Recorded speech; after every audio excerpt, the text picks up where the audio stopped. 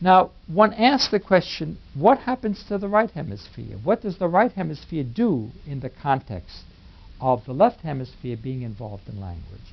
Well, there are two interesting things that have emerged in subsequent years as a result of study of that.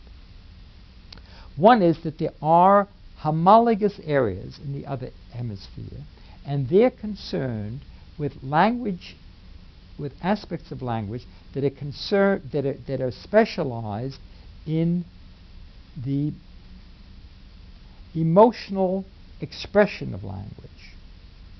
So when somebody speaks to you and says, "Good morning, this is a wonderful day," you hear it in one way than if you were to say, "Good morning, this is a wonderful day."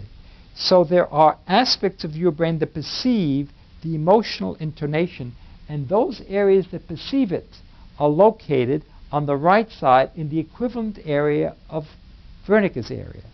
They're concerned with what is called prosody, the sing-song quality of language, that aspect of language that we use for communicating how we feel about the world, the emotional aspects of language.